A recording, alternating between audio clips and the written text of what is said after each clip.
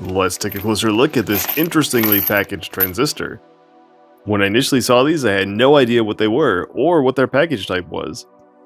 In order to determine what this package type is, I had to look through every JEDEC specification for transistor outlines, until I eventually made it to the TO-121, which appears to be a perfect match. Let's put it under the microscope to get a closer look. Inside this package are some of the thickest wire bonds I've ever seen used on a transistor. Since there aren't any markings on this part, I threw it into a multifunction device tester to see if it could tell me anything else about it. Based on the results, this is an NPN Bipolar Junction Transistor. I put together a diagram to show how the B, C, and E terminals map to the structures inside.